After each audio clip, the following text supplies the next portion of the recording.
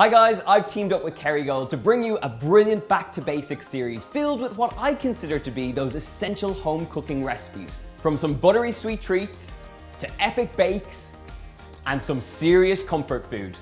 I've got you covered. Let's get cooking. I am obsessed with salted caramel sauce. Who isn't? It is delicious over ice cream, beautiful over sticky toffee pudding, or you can eat it alone in a jar with a spoon if you so wish. But you don't have to do that because I have a recipe for you. A beautiful butterscotch pudding with a delicious bit of creme fraiche over the top and then drizzled with that salted caramel. It is going to be so tasty. My core salted caramel sauce is a bit of a cheats one because all the ingredients go in at once. So we've got some Kerrygold butter going straight into the pan. This gets melted down with some dark brown sugar, which is going to give you that lovely toffee finish on this salted caramel sauce. I'm also going to add some golden syrup, and if you don't have this, some corn syrup will do the job. So on with some heat, and let's get melting. As soon as that sugar has dissolved and the butter has melted all the way down, you'll notice that it starts to bubble up and look quite vicious. But we're going to add in cream at this point. It will spit and bubble, but stick with it. So straight in there with the cream. Ooh, it's getting all very nice. We're going to mix it through. Now that the cream has been added, I'm going to turn off the heat, and it needs to be completely cool before we use it in our pudding. But the one thing we do need is a little pinch of some sea salt. This is good to go. Leave it aside, let it cool down. While the salted caramel sauce is cooling, we're going to crack on with our butterscotch pudding. Stick a pan on some heat, get in there with some Kerrygold butter, and you want this to melt down before we add in some more brown sugar. It's quite similar to a caramel sauce, but we're going to add cream and get that rich butterscotch sauce going on.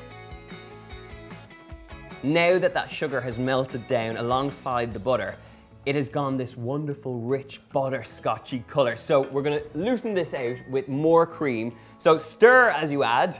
It will sizzle and it will bubble, but stick with it. Now that this has cooled down ever so slightly, turn off that heat. It's time to talk about the thickener. I've got 2 tablespoons of corn flour going into a very large bowl. We're going to loosen this out. So about a tablespoon of milk going in here.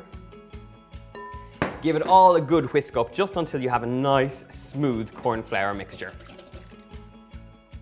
Once you have a nice smooth mixture, it's time to get in there with 3 free-range egg yolks. Nicely done. Give it a good mix through. This is nice and smooth now, so it is time to add that hot mixture. Drizzle, whisk, repeat. Now the reason you do whisk as you go here is to ensure that you don't cook your egg yolks, otherwise you'll be left with an eggy mess, and nobody wants that. Generous bit of milk going in, and just stir this through. Now, tiny touch of vanilla extract. This now goes straight back into the pot, and back onto the heat.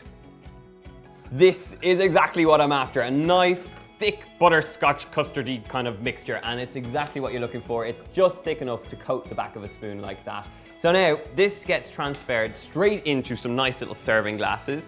You want to pour these about a quarter or so the way up. They're going to cool off in the fridge and set for about an hour or 2. Right, these are looking fantastic. They now need to rest ever so slightly, cool down before they go into the fridge to set for about an hour, and that's where they're going right now. Cool from the fridge, these are now ready to be served, and to finish them off, I have a nice dollop of creme fraiche over the top. Remember, you've got really sweet butterscotch pudding here, so that little dollop of sharp creme fraiche over the top is going to make all the difference. So nice, generous amount.